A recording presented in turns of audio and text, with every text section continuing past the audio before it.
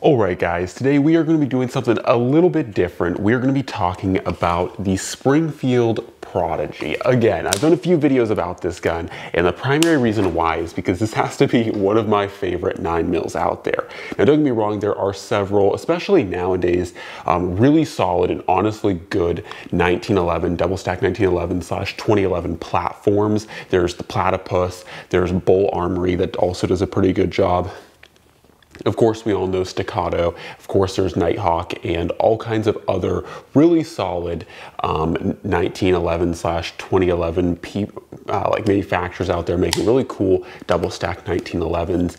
And the Springfield Prodigy was one of them. Now, to be fair, when this gun actually first came out, I was not a big fan of it, but then I actually got one, played with it, shot it, and I really did enjoy this gun, except for the fact that, unfortunately, unlike many of the other reviewers on YouTube, I got stuck with a gun that was less than reliable. So today, this video isn't going to be necessarily me talking about my experiences with this gun, though it's going to be kind of just thrown in there because, once again, I've kind of made this gun a labor of love because I put a lot of time into modifying it to make it better, or I guess I should say updating it, because I wouldn't really consider anything I've done here like a modification necessarily to the performance, just making this gun 100% reliable. So today I'm going to be talking about that. And when I say 100% reliable, I should leave a little asterisk here that if you are new to the 1911 platform, I just want to note that the 1911 is not intrinsically the most reliable platform. There's definitely a reason why people have gone away from 1911s as a whole. There's a reason why we have moved on, and you don't see, as many manufacturers of 1911s out there. And when you do, they're traditionally kind of, more like wood gripped, kind of Parkerized, finished, kind of classic guns. But these guns can be good, they can do well. And today, like I said, I want to tell you guys the modifications I did to my Prodigy in case you want to get a Prodigy and run it and make it your own. Now, I will say this to the credit of the Springfield Prodigy. I still think nowadays this is probably one of the cheapest 2011/double stack 1911s you can buy out there. The Platypus still comes in at about $1,600 to $1,700 depending on how you have it set up. Your Bull Armory, for a Bull that is equivocal to the 2011 or the Prodigy, I should say here, you're going to be looking at about $1,800 to $1,700. So realistically, the Prodigy is now on street price about $1,300 to $1,500. I got this one for $1,300, and so if you can find these for $1,300, these are still some of the cheapest double stack 1911/2011 style pistols you can buy. However, like I said, they do come with a track record of being unreliable. Now, you can also ship these back to Springfield and they can do some updates and modifications for you, but I'm going to show you guys today without any money, like in purchasing extras and modifications, how you can make this thing 100%.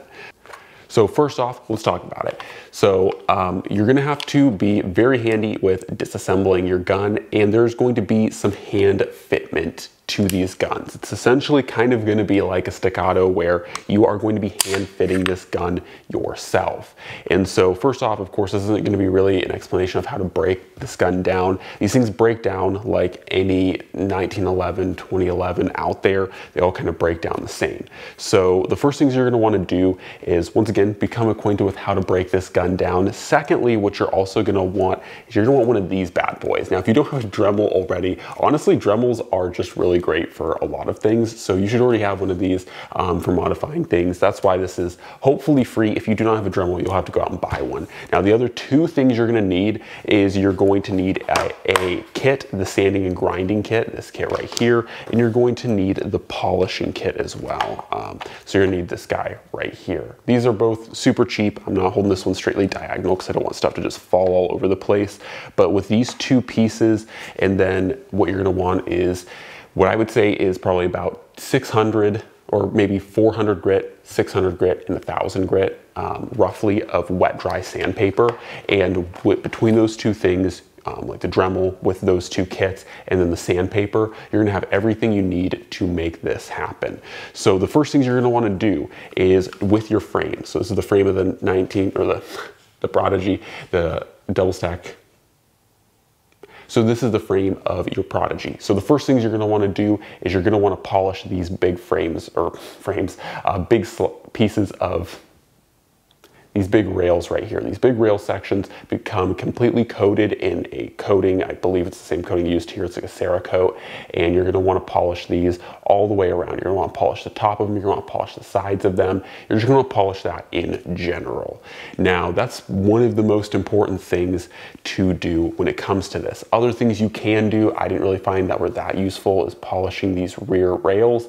I don't really think it helped that much. Now, other things that you can do if you do want to spend a little money, and what I would recommend is replace this disconnector right here. You guys can see this little piece of silver metal. You don't have to, and like I said, I got my gun running 100% reliable with still having all factory parts, but there's this company called Brazos Pro, I believe it is, and they make custom just trigger groups and disconnectors and hammers for these guns, but the disconnector itself alone costs $25. So it's not a huge expense, but that can help you quite a bit. Now, the biggest other issue that the Prodigy runs into is going to be in your top of your slide,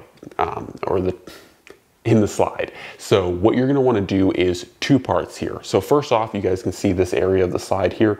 You're going to want to polish this. Polish this to 1000 grit. You guys can see it's kind of mirror finished there. It is obviously coated in oil, so it's not going to be beautiful, but you're going to want to do that. The next thing you're going to want to do is, and I'm not going to break this down because this is still like oily and stuff, but you're going to want to polish the feed ramp in here. The feed ramp is notoriously bad for most 1911s, and that's because, and this is probably my least favorite part about any 1911, 2011, whatever 11, is the feed angle on 1911s is notoriously very steep. That's why they typically struggle feeding things like hollow points, because it's a very, very steep angle. And if you've ever looked at the actual like feeding cycle of a 1911 or 1911 style handgun, you will notice it's extremely abrupt. So you want to polish that once again to 1000 grit.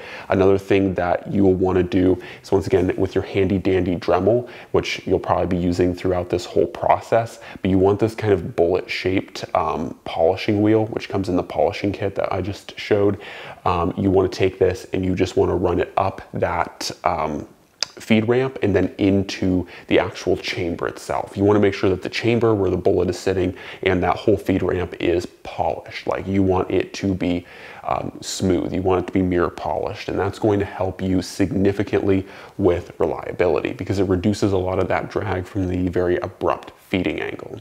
Now, if you try both of those things and your gun still isn't running 100% like mine wasn't, the next thing you're gonna have to do is you're gonna have to get a little bit more involved, and you're going to have to cut a ramp in here. So you guys can see this little ramp right here.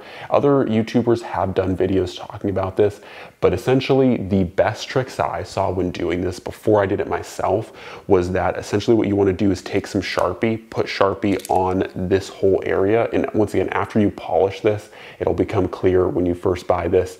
This is kind of like coated as well, so you'll obviously strip the coating when you polish it, but after you polish it, take some Sharpie this whole area right here, and then just put it in, and you don't need, you don't have to fully reassemble your gun. Just take your gun like this, and then just, slap it back together, and then just run it like this, and do that, probably about 20 times. And what you'll do is you'll create a wear pattern from your disconnector engaging on this rail.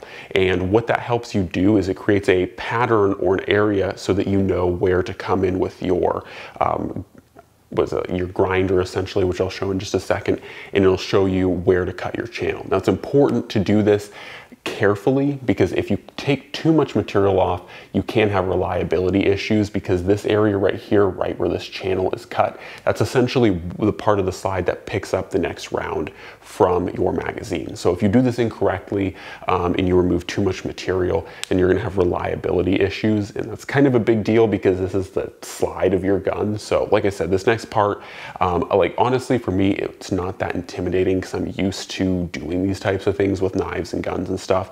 So I'm used to like modifications and, you know, kind of just making guns and knives more serviceable.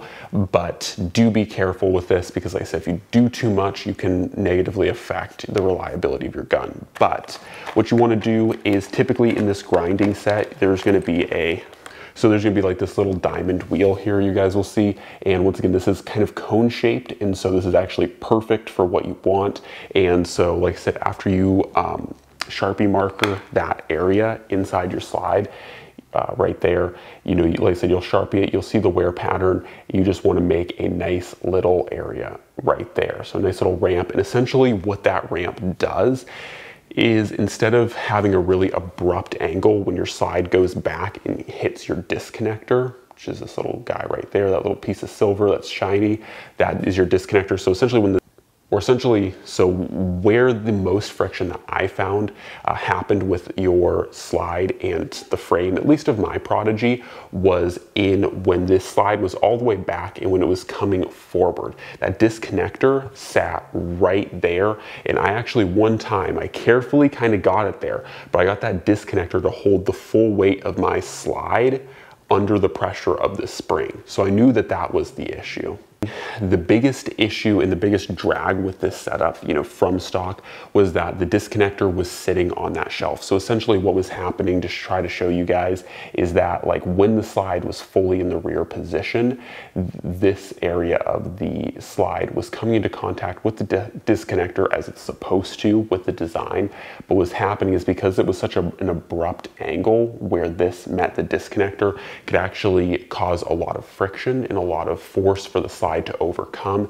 And essentially what that means is that when the slide has to overcome the disconnector, it's slowing your slide down and making it to the point where, at least with my handgun, with my Prodigy, it wasn't going into battery fully. It would go like right to the point just before it would go into battery. So that's where I was having an issue with this gun.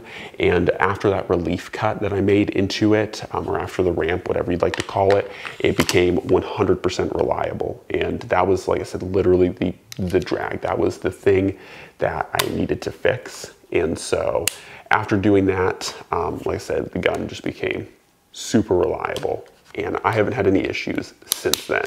So once again, your mileage may vary on this, but that is my experience in making the Prodigy reliable. And now I can definitely tell, you know, like doing the same type of motion like this, the disconnector doesn't have near as much drag on the slide as it normally did. So this is definitely something that I'd recommend looking into. And of course, I would always recommend when doing the relief cut, try to do it carefully, kind of start it off, and, you know, like what I did was, once again, a lot of hand fitment. So, you know, I made the relief cut initially, and then I, you know, backed the slide a bunch of times. And I was like, you know, is there friction? And there's still a little bit of drag. So then I did a little bit deeper and a little bit longer. And then there was still, you know, a little bit of drag. So then I just kept going back and forth. And once again, a lot of hand fitment where you're doing this kind of work and this kind of number. And what I did was actually pulled the, you know, recoil spring off, and I pulled the barrel, the recoil spring, the guide rod. I pulled all of that off, so I just had the slide sitting on the frame. And once again, I'd put it on and just test fit it back and forth and get it to the point where I liked it.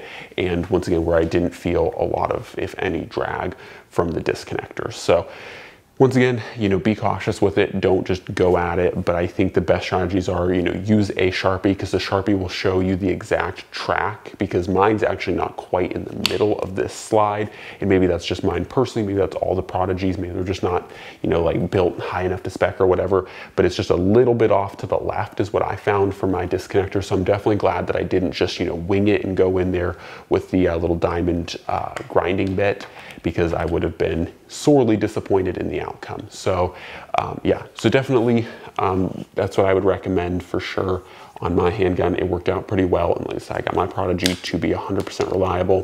For those people that have it great out of box, awesome, happy for them. But I'm actually kind of glad that I got a bit of a dud. Once again, this thing really has only had just that issue with the disconnector and it needing to be polished.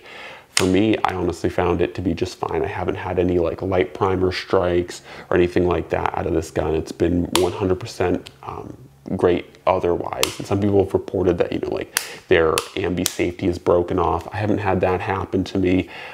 You know, I really haven't had any issues with the Prodigy except for the, you know, not wanting to fully go into battery. And so, like I said, I knew it was the disconnector, kind of just holding it up and preventing it and giving it a little bit too much friction. And so it was pretty easy to resolve once I knew what to do. So hopefully this video is useful to you guys if you do end up with a Prodigy. For me, myself, like I said earlier in the video, this gun is actually a lot of fun to shoot, and I do really enjoy it. I think, you know, it having a steel frame with a polymer handle gives you a super pleasant, super easy shooting 9mm. And then because this thing has such a super thick, as you can see here, a super thick bull barrel, it is a super nice gun for shooting hot loads out of. And so if you're like me and you like to run plus P or plus P plus out of your gun, this is a really good platform for running really hot loads because it has a very thick, very big chamber / barrel. And so it handles the hottest of 9mm loads like they're just normal 9s. So anyways, I think the gun definitely has some serious pros that a lot of people don't like to talk about. And everyone likes to just call it a giant, you know, turd or whatever. And, you know, fair enough. Like I said, out of box, it does kind of suck that you have to do some hand fitment. But realistically speaking, I didn't have to put any money. Like I already had my Dremel. I already had these, you know, 2 kits and stuff. So I didn't have to put any money personally into the Prodigy with these modifications to make it better. And I got, in my opinion, a really good end product. So once again, there are certainly other modifications you can do to make the trigger lighter. You can replace, you know, your beaver tail safety and everything. Personally, for me, I don't really mind anything on this gun. Some people are very much snobs when it comes to 2011s, and so they're like, oh, you need to replace the trigger. It needs to be a 2-pound single stage trigger. You know, you have to have the precision, beautiful, you know, skeletonized hammer. And yeah, there are a lot of MIM parts on here, and so, you know, take that for what it's worth. But honestly, I really don't have any issues with any of the MIM parts. Once again, you know, the hammer works just fine. The trigger works just fine. It's a good trigger as it is. You know, the safeties work great. I don't have any problems objectively speaking with this gun. So hopefully this has helped you guys. That's enough rambling about my experiences with the gun. As always, God bless, and I'm out.